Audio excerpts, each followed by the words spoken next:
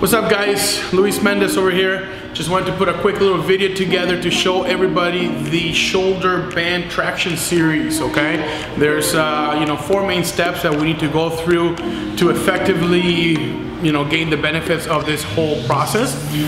If you're an individual that suffers with some shoulder, chest, lat tightness, this is definitely the series for you to utilize when doing any type of upper body mobility, upper body workouts, whether it's push workouts, whether it's pull workouts. We definitely want to increase our range of motion in our shoulder joints so that we can maximize these movements. The freer or the more movement we have in that joint, the better muscle connectivity we're gonna get when we press or when we pull, okay? So if you're somebody who's hypermobile and you really have good shoulder mobility, don't waste your time doing this band series. Maybe you're the type of individual that should be focusing on stability type of exercises, okay? One of the big flaws that I see here at the gym, okay? One of the other things is the most important thing is setup, okay? So they start off with setup. Setup is always key, okay?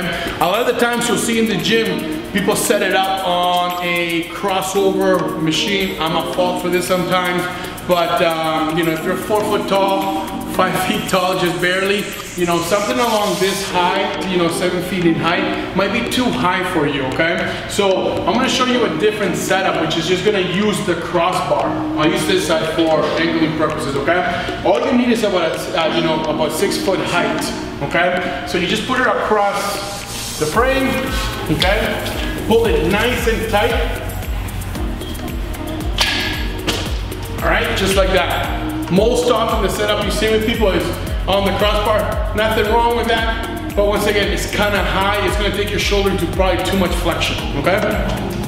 So, the setup around the wrist, another common fault, we wanna make sure that that band is properly set up on the forearm. So right along that radius and ulnar, okay, joint.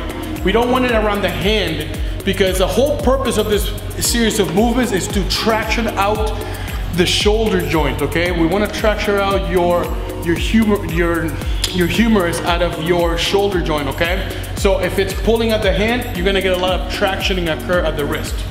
So let's get it right around that forearm, radius ulna, okay? The next thing is, feel like you're doing kind of like a little bit of, feel the band, okay, by leaning back as if you were doing a little bit of like a jump shot type of thing.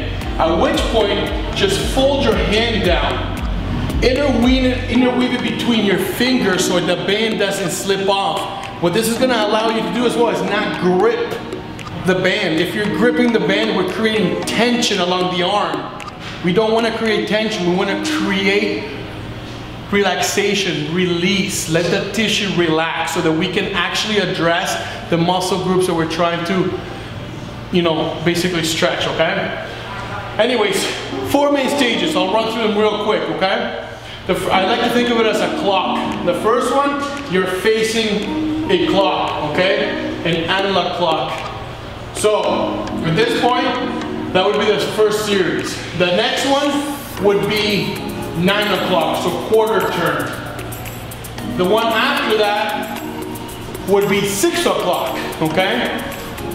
The next one would be 3 o'clock, but I can't get to 3 o'clock from this point of view. So I'm gonna go all the way around and get the arm across my body. So those are the 4 main points that I want you guys to keep in mind. At each point, at each stage, we're gonna do about 2 to 3 different movements to release the tissues that we're trying to address in the body, what we're trying to address at that point. At the first stage, 12 o'clock, we're gonna hinge at the hips, chest to the ground. The key here is relaxing the arm, okay?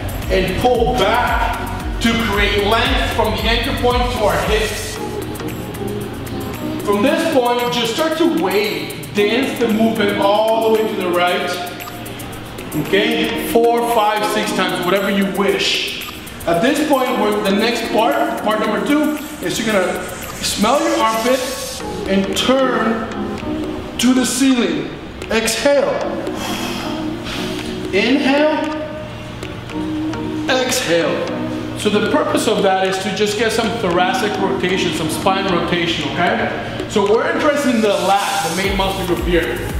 What you can do to finish off this specific point now is traction your shoulder blade down so that we can get some trap 3, trap 2 activation. So not only we're working on mobility, but now we're also working on some stability. From 12 o'clock, we open to 9 o'clock.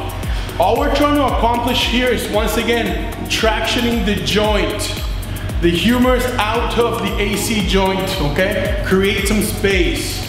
All we do is put our feet together and just lean away, supinate the hand, and just exhale. Really try to relax your body so that we can create space. Other times we're sleeping on our shoulders, right? Or, you know, we have shoulder tightness, so creating distance is essential. Second part of this movement is retracting the shoulder blade down, keeping the shoulder away from the ear. We are tractioning down. Once again, activating that trap 3, trap 2. Quarter turn once again, face away. Here, just by keeping your feet square, parallel, you're just going to lean forward and feel the stretch. Introduce the stretch to your pec. Supinate your hand, play with your hand. You'll literally feel all the tissue just working there. Turn your chin away. Get some fascial lines involved and release the most amount of tissue you can. From here, we're gonna take a step forward with our left leg and stagger our stance. And now we wanna get into the deeper tissue that we're trying to stretch, okay? Inhale, exhale right down. Inhale, exhale. Once again, lunging down and forward, facing away. The last position is that 3 o'clock position. We're gonna come around, okay? And from here, we're trying to address our rear delt and our lats, okay? So what we can do is we can go from this position and just lean away and look away. Really feeling the stretch across the rhomboid. Second position could be also, we kneel down. Right arm is in the band, right knee is in the ground, so the same side, okay? Once again, face away. Notice how I let my arm relax. I'm not creating tension and I'm not pulling. The second part of the movement, we look under the arm and turn to the ceiling. Exhale. All right? So, at each point, you want to make sure that you do 3, 4, 5 of those passes. Okay? Now, if we look at my right arm versus my left arm, so I'll have Mark on an angle up here. Tell me if you see a difference between my right and my left.